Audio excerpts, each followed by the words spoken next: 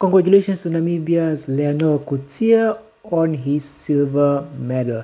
Hi guys, welcome back to our channel. If you're here for the very first time, don't forget to do this video, like, comment, and subscribe. So it's a silver medal for Namibia at the African Continental Senior Track and Field Championship in Douala, Cameroon.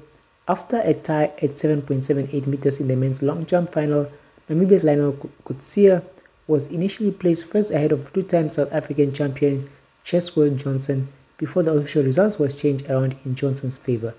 Coetzee, the Namibian national record holder with an 8.27 meters, is nevertheless positive about his competitive performance against the likes of former African Championship silver medalist Johnson after coming back from injury.